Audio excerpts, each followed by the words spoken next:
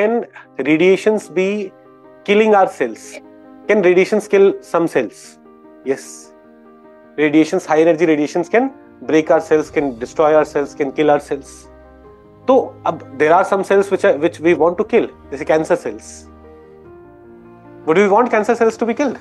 Yes. तो हम radiation therapy देते हैं. आपने जैसे chemotherapy सुना होगा, ऐसे radiation therapy.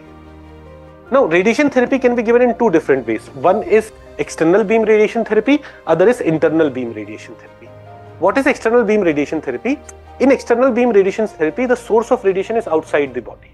Let's say मेरे heart में कोई दिक्कत है.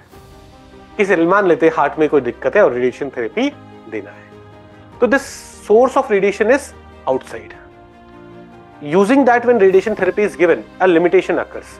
What is that limitation? This radiation cannot be very powerful because it is going through other parts of my body also.